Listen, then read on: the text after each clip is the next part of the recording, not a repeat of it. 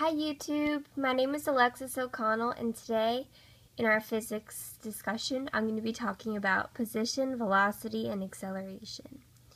In this case, we're talking about a treasure map that you found, and you started out at a certain point and you took two more steps to get there.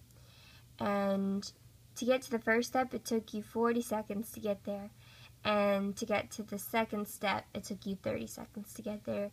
So the question is asking, what was your average velocity going from the start to the finish?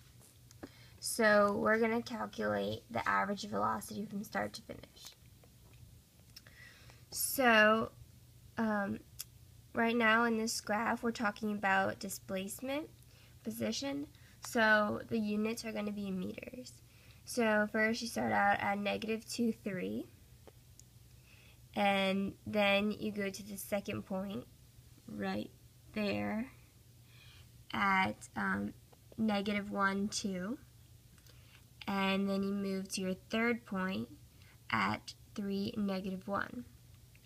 So your displacement from your starting point, which is over here, to your ending point, which is over here, is -4 in the y direction, and you move to +5 meters in the x direction, in the positive x hat direction.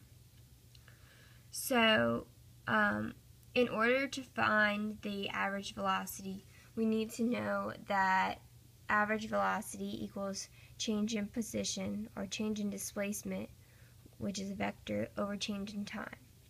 And it's important to know that these units, velocity and displacement, are vector quantities, which means they are going to need to have a direction at the end. So because it asks for average velocity, not average speed, we're going to need to add a direction to that. So that little delta means the change, so final minus initial.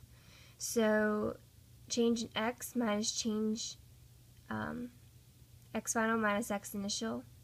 And we found that by, well, we know we went -4 in the y direction and +5 in the x direction.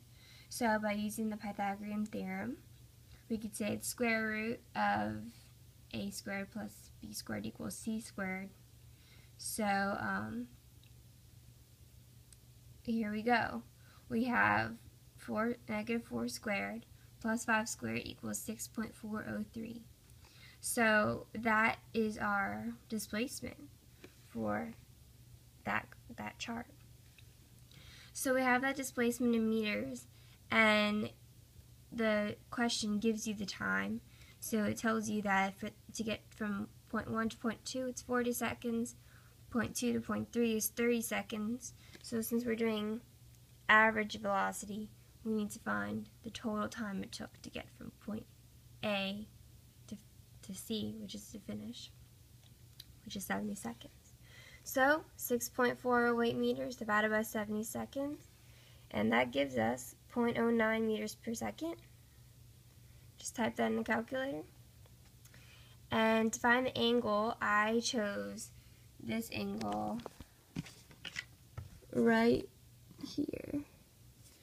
And to do that, I did opposite over adjacent, which is tangent. And so inverse tangent of opposite over adjacent is -51.34. So that means, oh, and that's degrees. So that means that if we relocated the origin to the starting point at 0, 0, we would know that it would be -51.34 degrees below the positive x hat direction. And there we go. We have our little discussion on position, velocity, and acceleration. Thank you.